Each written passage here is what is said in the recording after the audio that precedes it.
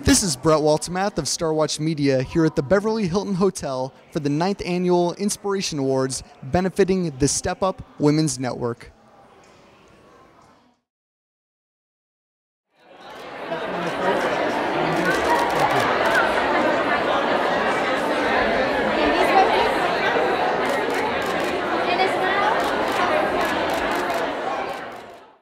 Hi, Meredith.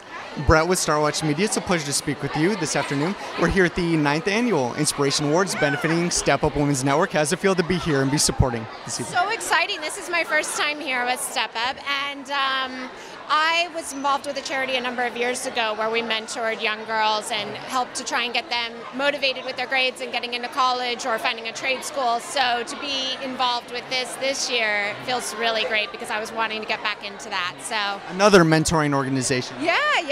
So it's really exciting, and one of my friends, Terry Weinberg, is going to be honored today, and then JL Pomeroy, she also is one of the ones who brought me in today. So yeah, I'm excited. Previously being part of a mentorship organization for young women, what was one of the main things that you would tell these young women in mentoring them? What's one of the main things that you felt they needed to know moving forward in life? I think that nobody's perfect, that we all have bad days, and sometimes we all feel really down about ourselves, but just keep thinking about the big picture of what you want to accomplish, and you may not accomplish it tomorrow, but if you keep moving forward, you might find that you get there in a roundabout way, even if it's not the way you thought you were going to get there. So it's more about, it's okay to get down, try and find a way to pick yourself up and keep moving. With the economy still very fragile and jobs still not what they used to be, do you feel Feeling it too. Do you feel that these mentorship programs are even more important now than ever, because considering economic status alone? Yeah, I think because it's really easy to get frustrated and to get down, and even in my career, me and my friends are finding that as well. And I think it's just about, you know, I heard somebody say that in low economic times, people actually can be more inventive and more creative because they've got to find a way. There's that passion, that drive. So I think, yeah, if you can instill that in some of these girls or anybody to don't give up, keep finding, again, it might be a roundabout way. You might find a different calling. You might get to a different place than you thought you were going. How do you first get involved in mentoring?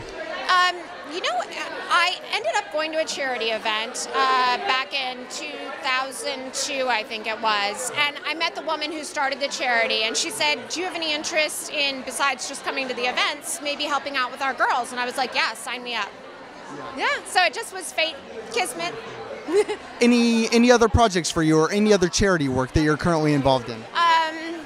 We just did an event for cystic fibrosis, which was wonderful. And then I've got a movie screening right now at the Madrid Film Festival, and it was just here at the Dances with Films called The Lift, and it's a 1920s. It's fun. Well, can you tell us a little bit more about the film and your role in the film? It's called The Lift. I can't give too much away because I don't know where it's going to go, and there's a little twist at the end, but I'm a women's right movement woman in the 20s. And I am on a cross-country trip, and I end up picking up this stranger, a man, and taking him to Chicago, and some thriller, mystery, intrigue ensues. Well, congratulations on all your success, much success in the future, and enjoy the award show. Thank you so much. Nice to meet you. Oh, such a pleasure.